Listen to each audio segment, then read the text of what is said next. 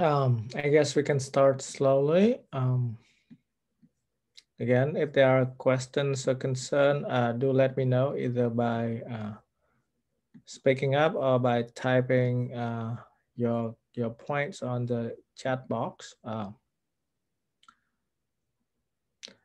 Yeah, so basically our goal today is that we're gonna show that the viscosity solution to the ergodic problem E is essentially same as Wickham solution to E. Okay, and this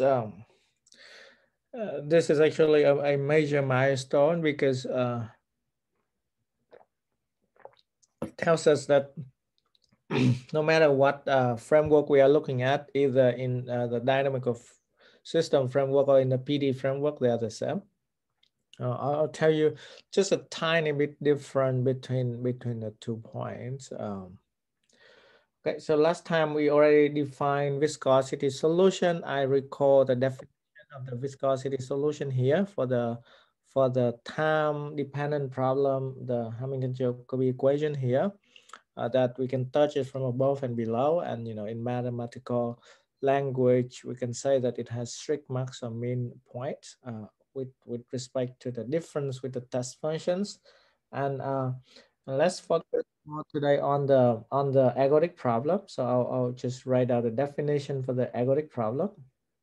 So the ergodic problem of concerns is or the cell problem is this problem that we have been talking about for quite a long time, and it's actually the central object, right, of the theory.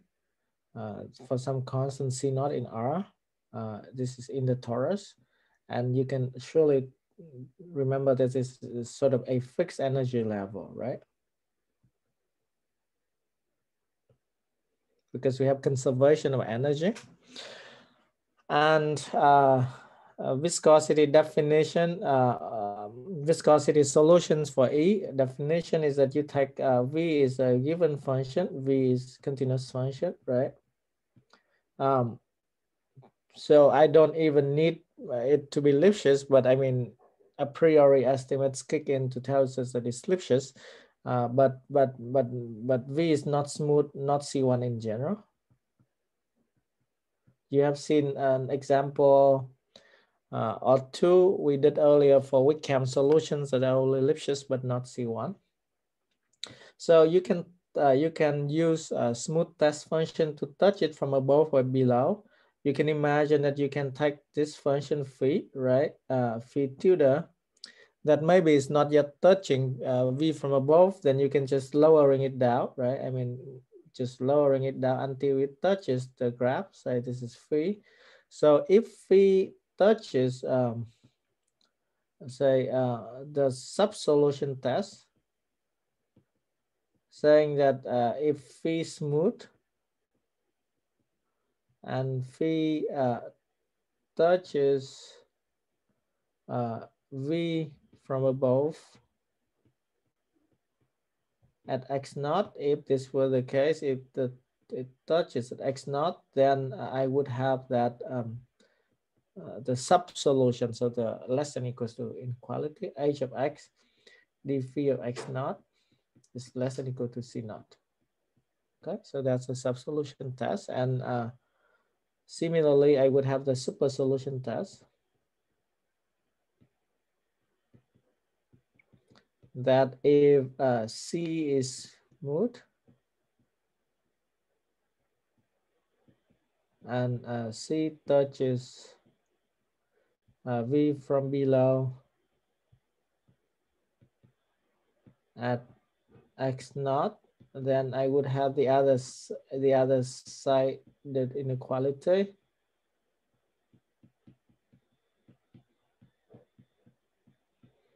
And basically what I'm saying here is that if the function V is differentiable at a point, then you can combine the two inequality to have that you have equality there. And the remark we made last time was that viscosity solution puts additional requirements on the non-differentiable points that you have to test more at those points, right? Okay. So that's sort of the game. Maybe let me draw a picture. In this case, is yeah, this is fine. This is U V, and it's V here, and then you touch it from below by a function C. This point x naught. If you touch it from below at C, then you have the other sided inequality. And again, remember that you can combine the two inequalities to make that you have equalities at the differentiable point. So again, there are certain technicalities I'm skipping here, but what I said is correct. Yeah, maybe let me make a remark. So remark is that V is a viscosity solution.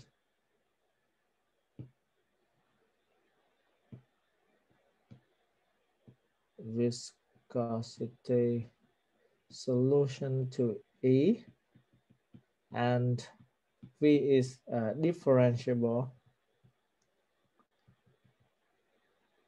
at Y in the torus. This is going to imply that I have equality at that point. Okay, so then if that is the case, then I would have H of Y dVy equals to C naught there. Okay? But of course, I mean, at non-differentiable points, and I have to be careful.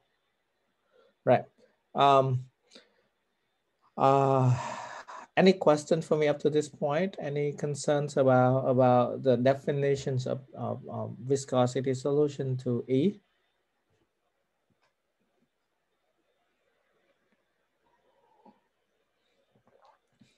Okay, great.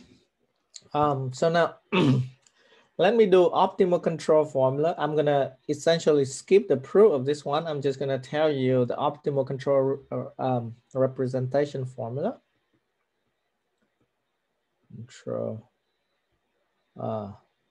ref formula for the Cauchy problem. Okay. So I put the same set of assumptions that we have been doing all the times for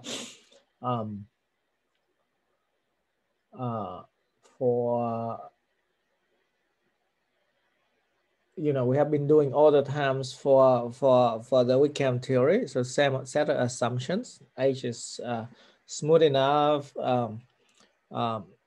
superlinear and uniform, locally uniformly convex. And then we consider the equation, Hamilton-Jacobi equation of time-dependent case, right? So ut plus h of x du equals to 0. In the torus cross 0 infinity, everything is periodic here. Ux0 equals to g of x on Tn. Very soon next week, I mean, probably we're gonna end or I don't know, I'll have to check it out. Our class by proving a large time behavior result for this equation, which is really important. But you know, we have to do certain preparation for that. So initial data, G is given, so a continuous function. Okay, and or you can assume that it's smoother, Lipschitz or C2, depending on situations. That's fine. So this theorem is very important because it's exactly one of the things that connects the dot between PD and dynamics, right? And it's through optimal control formulations, and it says that let U be the viscosity solution to the Hamilton-Jacobi equation. Then U has exactly this satisfying this optimal control formula that we have been talking about quite a few times already, but I'm not giving you a proof. So I have the running cost, L of gamma, gamma S, gamma dot of S ds. And then I have the terminal cost, and you know, like the question that Sun asked last time, you know, sometimes in optimal control, they say terminal cost, and that's why they reverse the time. I mean, here it's weird, right? Because you are running from positive time back to 0. So it's not really terminal cost, but you know, for gamma absolutely continuous, and gamma t equals to x. Okay. So again, the interpretation is what I drew on the left panel. You start at the point xt. You can go back in various different parts. You know, you can go back in whatever parts you like. And each of the part you pay essentially, you know, this is the so-called running cost, right? And then when you reach the destination gamma zero at zero, when you reach gamma zero, you could pay the terminal cost g of gamma zero. I mean, like, you know, depending on different locations, the cost you would pay is different. Okay, so that's a beautiful perfect optimal control formula, and it turns out that the viscosity solution is exactly solving beautifully solving this optimal control problem. Okay, so I'm not giving you a proof here. Of course, I mean, ideally I should give you a proof, but yeah, so maybe so for details, see chapter 2 of my book. I have the key details there. But maybe let me give you an idea so that you see that how to put it, so that you see that it's there. You know, actually it's already hidden in all the steps that we have done. Okay, so I mean, it's not something strange, some foreign objects to us. I'll give you a sort of sketch of proof, and you can you can perfect it easily. Okay, but before that, let me state this corollary, which is kind of obvious because this is actually double minimizing problem, right? So this is sort of like a double minimization problem. And this works only for first order equation. Second order equation, having this kind of formula is very hard. I mean, recently we do have a sort of a new representation formula for second order equations. Actually, I'm giving a talk on this this week and next week. But for first order equation, what is really interesting is that we have a double minimization problem. What do I mean by that? So actually, you are doing minimizations over all parts, gamma t equals to x. Okay, and then you take first, you have the other minimization problem, right? So you can say minimizations of the action functional. And say you have gamma zero is equals to some value y, okay? And then you plus g of y, right? Because gamma zero is y, okay? And then it's a double minimization problem, and remember that mean is just mean, so that's why we can squeeze it in. And you realize that this object inside here is nothing but it's just ht of yx, just the cost going from y to x with time t, right? So that can be rewritten as just ht of yx plus g of y, right? And then you realize that what you only need to minimize now is just that you minimize over y in the torus of this value. Okay, so you would have your xt equals to that. Okay, that's really beautiful, and it's a structure of double minimization problem. So you see that a PD is harder than it's harder than just calculus of variation, right? Calculus of variation is that you are given two points, and you're finding the the minimal cost going from that point to the other.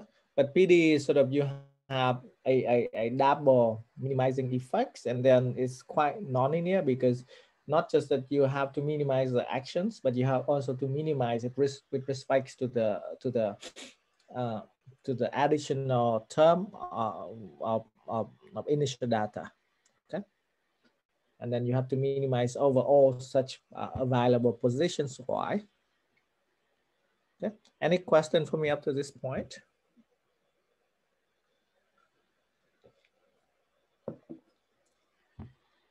Okay, great.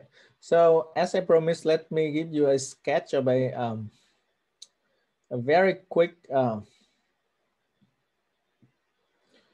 just quick idea on how to prove that U is a viscosity solution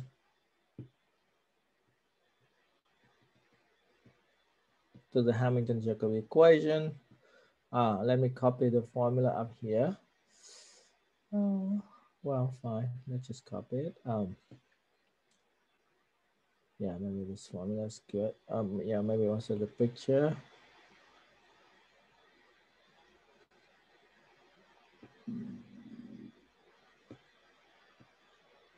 Yeah, I don't know a better way to do copy and paste. If you guys know, let me know. I mean, I'm trying to optimize my my skills. You know, I think that this kind of skill is important, but somehow I'm still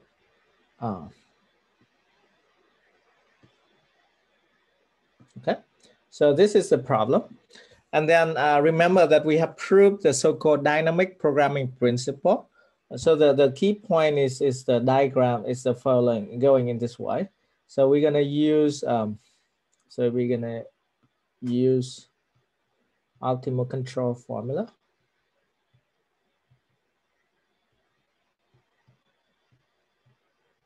To get DPP, so dynamic programming principle, and from DPP we're gonna get that U is a viscosity solution. So it's going exactly in this kind of order, and it's by no means that it's surprising that, you know, now that instead of going all the way from time t to time 0, you can just stop at some, you know, just go back a little bit to time, say, t minus h, okay? And then you realize that everything has to be optimal, right? And then we would have the formula that uxt gonna equals to infimum of just the cost functions going just from t minus h to t, say with gamma t equals to x, of the action L of gamma gamma dot ds plus u of gamma t minus h t minus h. So this is exactly our DPP, dynamic programming principle. Okay. And again, I mean, this is sort of clear, right? Because we have proved all those kind of things.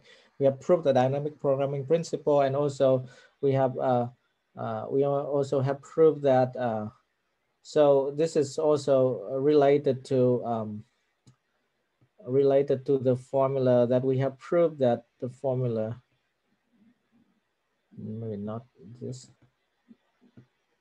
related to the formula that we have proved for the h function, that is ht of y to x is equals to infimum of all z, so that we go from y to z first. Let's see, in the time, I'm sorry, I'm using h again here. Fine, I'm just gonna use it now. So forgive me about the double h, but y to z, and then going from h to h, z to x. So this is exactly that formula we have proved. Okay. So I'm now gonna use the dynamic programming principle here to you know, essentially I have two terms on the right to essentially pass the limit. Okay. So if you are curious, you can so this is just a heuristic proof.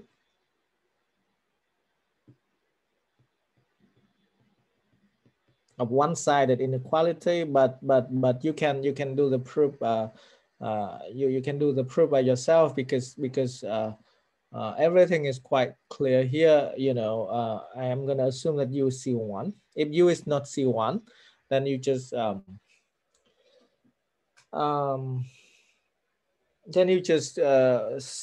replace it by smooth test functions by using exactly the definition of viscosity solution. So let me do this one quick. Assuming that U is C1, so I would say that for all gamma that is a C1 part, I should have that U xt is less than equals to the action, right?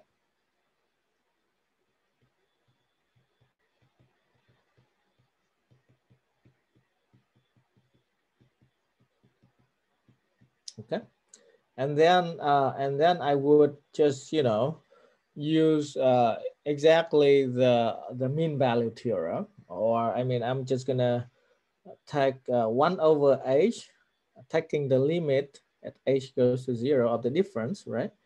It should be taking u xt minus u of gamma t minus h on this side, and less than equals to limit as h goes to 0 plus of 1 over h, the average of the integral.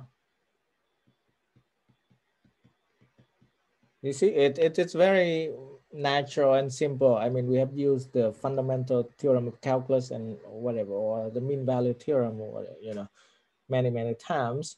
So the left-hand side, when you take h goes to 0, this would just by the chain rule, it would give me just u t of xt plus du of xt dot with gamma dot ft, right? Less than equals to the limit, it's just going to be L of gamma t is x, so it's x, and gamma dot of t is gamma dot of t, right? So it's less than equals to that. And remember, the gamma dot of t is freely chosen, right? Because, you know, your part is here. This is xt. I take any part going back, right? I mean, any part. So gamma dot is freely chosen. And that means that we would have ut xt plus du xt dot with v. So let's say that gamma dot is v minus L of xv is less than equals to 0 for all v. And you take supremum over v here.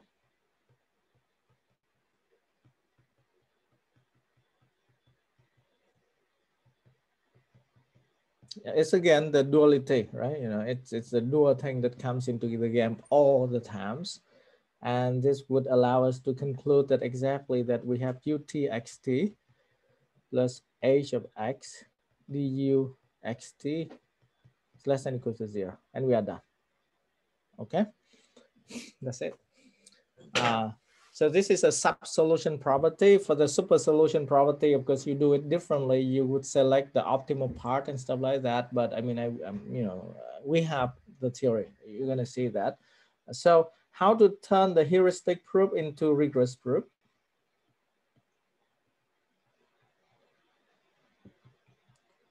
You know, in the rigorous proof, I mean, essentially, I only have that U is Lipschitz, right, or continuous. But I can use this. So this could be U, right, and then I have to touch it from above by a smooth test function phi at xt. Okay, so in the rigorous proof, actually everything everything is already here.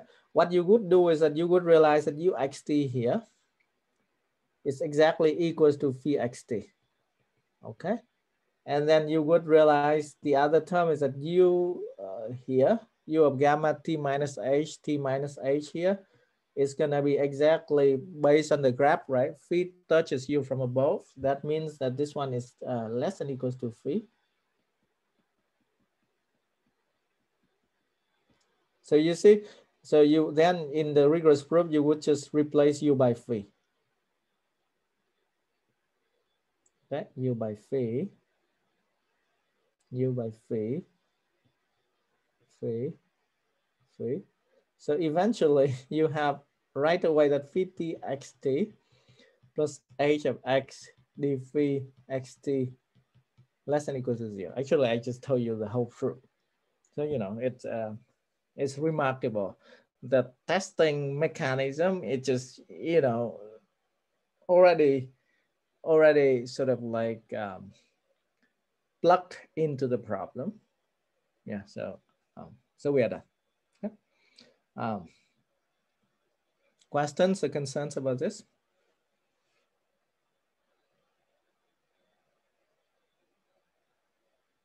Okay, great. Again, I mean, this proof, the proof I just presented to you is very natural. And sometimes, you know, if you get luck, right, you're in a frontier of certain research directions, you search a route and you can find various amazing things that, you know, the proofs are actually not complicated, but you got to know the frameworks and do things. Okay, so now we are ready to go next to the proof of the existence of minimizer. So meaning that the problem is this, right? You know, the optimal control problem is that we start from xt and we go back and we claim that there is exactly a part gamma. This is a minimizer. So that we have uxt equals to the action on gamma.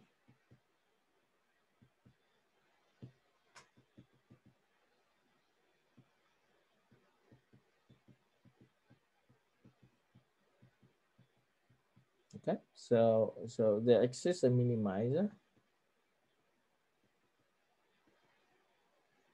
right? So that's sort of what we claim. And the proof is actually not complicated. It's already based upon everything we have done, and it just comes naturally, right? You have the minimization problem. Again, it was the double minimizing problem, but I rewrote it just at one minimizing problem. And then, you know, the map is continuous, right? Remember that we have proved that HT is Lipschitz for any fixed T. So it's just summation of two continuous functions. So there exists a point Z in which you have equality, right? And Z of Z is just fixed there. And after you have equality, then you just see that the minimization problem now is just for HT of ZX. And that one is just already based upon the first 10 lectures we have done. So we have the existence of minimizer of gamma in CK. So we are done. We have a CK curve with gamma t equals to x, so that we have this equality. Okay. This is remarkable because we even only assume G is only a continuous function, right? Not even C1, but still we have existence of a minimizer. And moreover, we have that gamma satisfy the Euler-Lagrange equation. So this is this. Okay. Right, so great. Questions, concerns?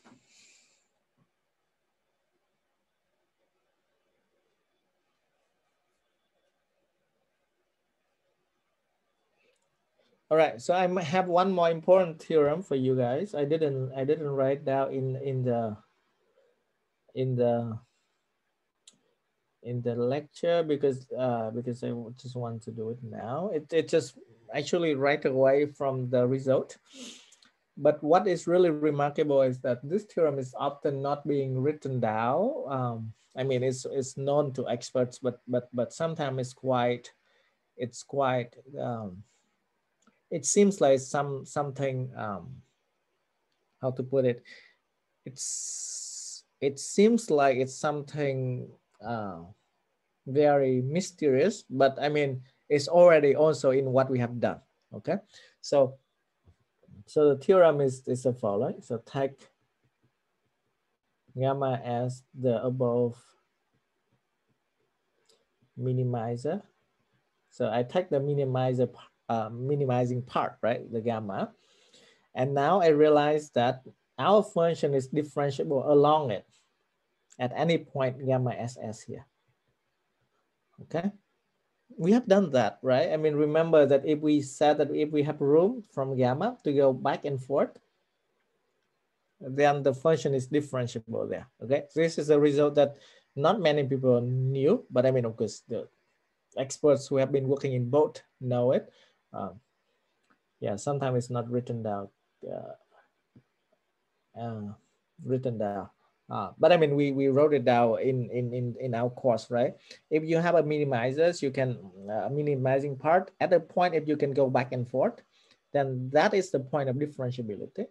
So that means that then for any s strictly in the between of 0 t, so it might not equals to 0 because g might be not differentiable there, right? And also it might not be equals to the ending point. Then for any s between 0 and t, we have u is differentiable at the point gamma ss. And moreover, we have that du of gamma ss equals to dvl of gamma s gamma dot s. Okay, so that's remarkable. So this is essentially telling me that I have differentiability along the backward characteristics or forward characteristic, right? This is actually backward, right? I started this point. I said that I can find a minimizing part going back. So that's exactly the backward characteristics. And U is differentiable along the backward characteristics, except possibly at the two endpoints, right? Okay, questions, concerns?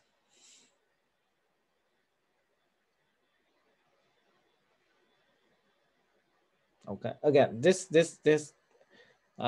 when we go back, it's a backward characteristic, but if we go from gamma 0, 0 forward, it's a forward characteristic, and this forward characteristic is exactly the forward characteristics in characteristic method. So, you know, it connects the dot to everything, you know, everything is on the same page. Okay. Yeah, so another remark before we move to the main point. Again, too many interesting points, but okay, so you might not be, yeah, maybe it's better to move this one up. Let's see.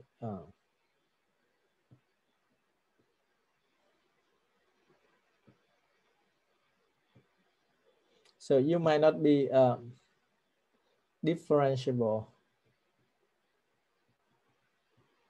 at the last point, at the endpoint gamma t, which is xt, okay? This is a scenario in which that is not differentiable. This is xt. The scenario is simple. When you have from here, you have two minimizers. You have this minimizer going back, right? Because you see that my minimizing problem, I just said that there is a minimizer gamma, right? Because I minimize first over y in the torus. There can be different minimizers, right? So there could be gamma 1, which is a minimizer, and there could be another gamma 2. So both of gamma 1 and gamma 2 are minimizers.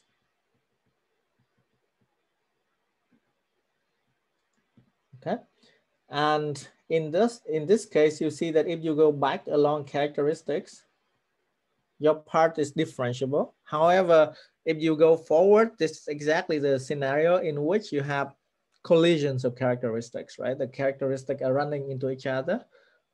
So in this case, you might not be differentiable, right? Because it can have two different super gradient. In this case, again, you're gonna be semi-concave, so it can have two different super gradients. Okay, so you might not be differential at this point because you might have the dv L of gamma 1 t, gamma 1 dot of t is different from dv L of gamma 2 t, gamma 2 dot of t. Okay, and which is sort of clear, right? Because this is yeah, maybe it's a better way to write this one down is the point is just x, right?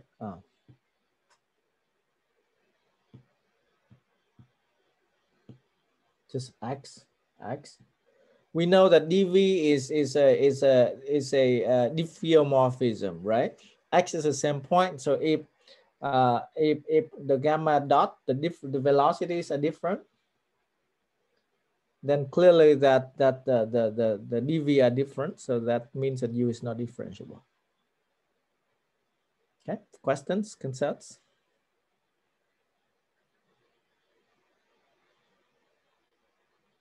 All right, so now we are at the end. We're now going to prove the main result that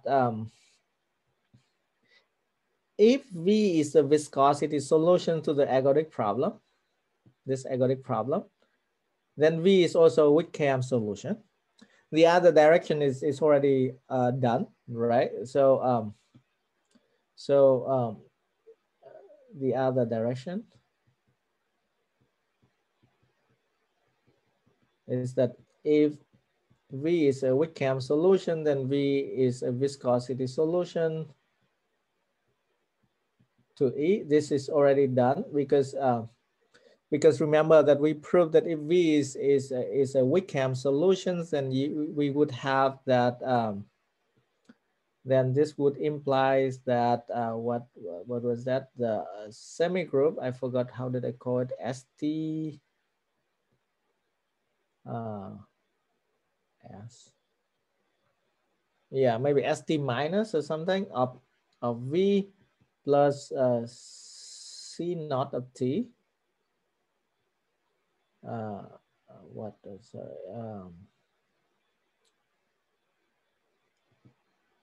yes, okay, now remember. So ST of V would equals to V plus C naught of T, right? So that what we prove, and this actually means that, you know, ST, the semi-group property, is exactly the optimal control formula here, right? This is nothing but UT is nothing but ST of G X, right? That's exactly the semi-group. So so what I said that this was already done because the semi-group ST acting on V is V plus C naught of T, and this means that V plus C naught of T solves the PDE. UT plus H of X du equals to 0 in the viscosity sense, right?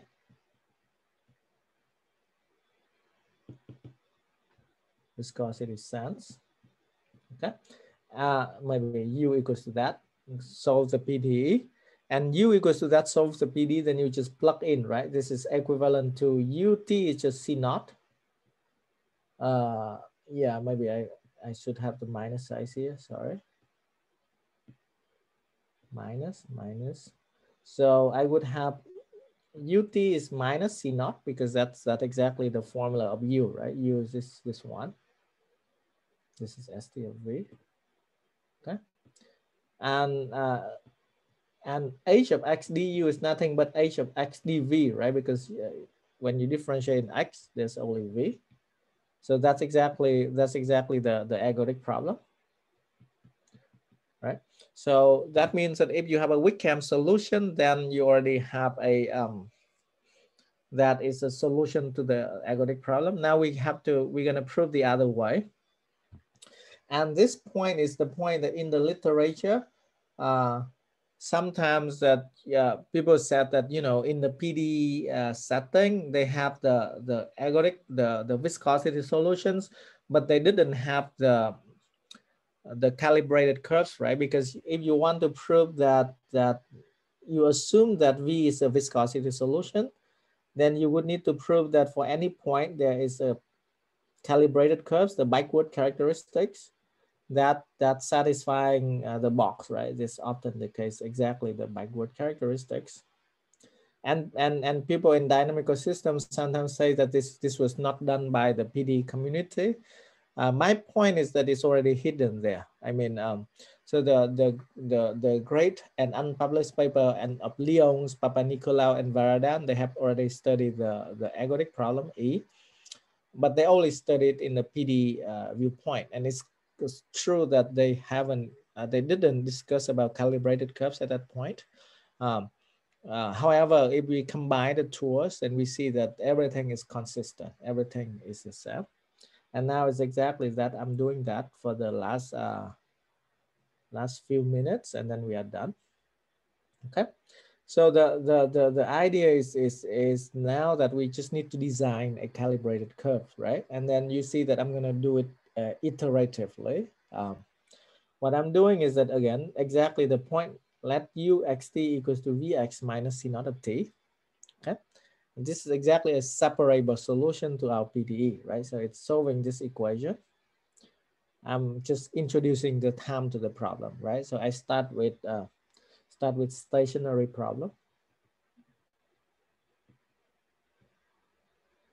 That is the algorithmic problem, h of x dv equals to c naught, right? And then we're gonna introduce time to the problem.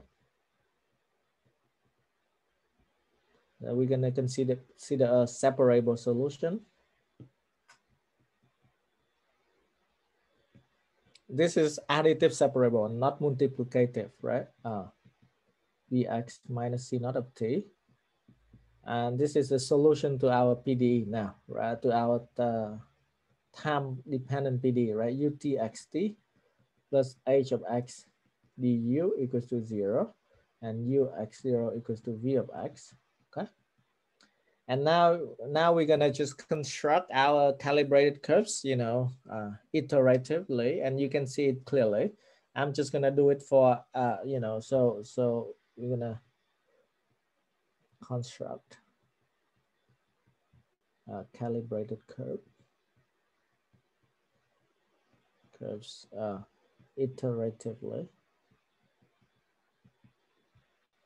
for each of the interval, let's say from minus k to minus k plus 1 for k in n, right?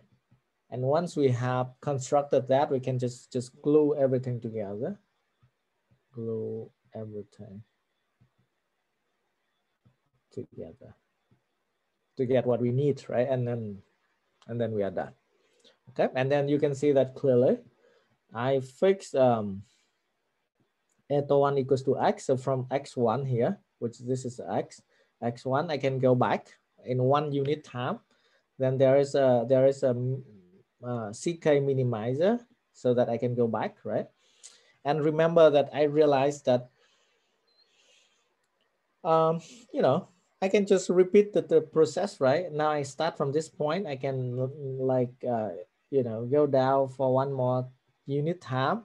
And then starting from this point, I can also go down for 1 more unit time and just keep going down. You know, exactly that. Keep going down, then I have constructed the whole backward characteristic or calibrated curve. Then I'm done. Okay. Yeah.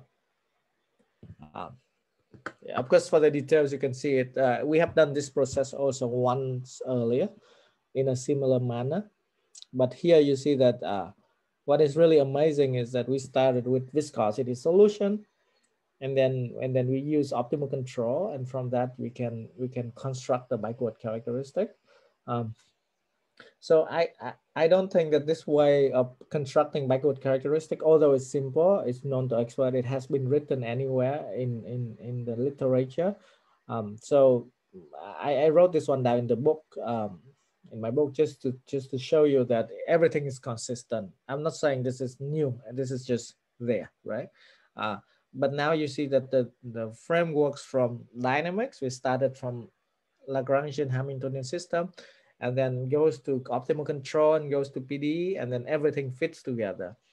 And this is typically the case for important mathematical problems, right? One of the problem has so many different ways to look at and many different interpretations, and what, in my opinion, what is important is that typically you learn it.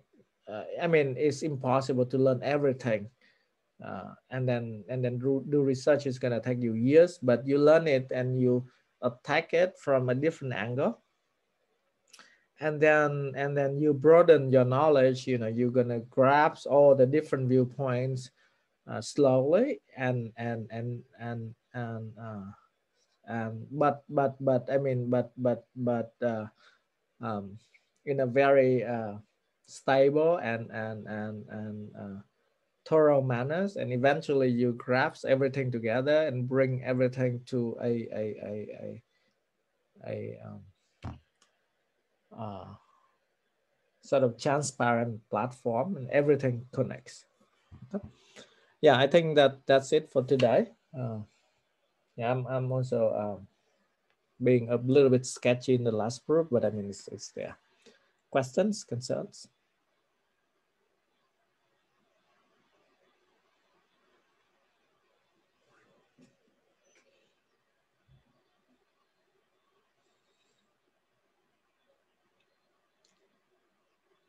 Okay. Yeah, again, I mean, my point is that you see that everything is quite interesting, especially even just the simple points about differentiability along backward characteristics, and when you have characteristics run into each other, you have that is not differentiable. Those are remarkable. You know, it's just so that it connects back to you know, it connects back to exactly what we have learned earlier. Uh, you know, uh, so I'm quite happy that um, those are clear and transparent for you now, um, and but in reality there are a lot of problems, including one of the few of the problems I have been working on, that understanding when the characteristic crossing each other is very hard. It's not like that easy. Here we are just saying that, yeah, I mean, when they cross, they are not different. U is not differentiable there, but in reality, in many real life model, or no, I take it back, in many interesting PDEs of specific form of the Hamiltonian, that it's not possible to identify easily what are the points that characteristic cross, or can you prove that in certain scenario they don't cross at all? That's not easy. Okay, great. So no other questions, and thank you all. And then we end the lecture today. So I have decided that we're gonna have our lectures. This is tech lecture what? This is lecture 37. I think that we're gonna go up to lecture 40. Right. Yeah. And then we are done. So for Friday of next week, I'm not gonna give a lecture, so you guys can review, and if you have questions, you can ask me by emails or something, and you can spend that time to just do the evaluation form. It takes 5 minutes or so to do it for me, and then we are good to go.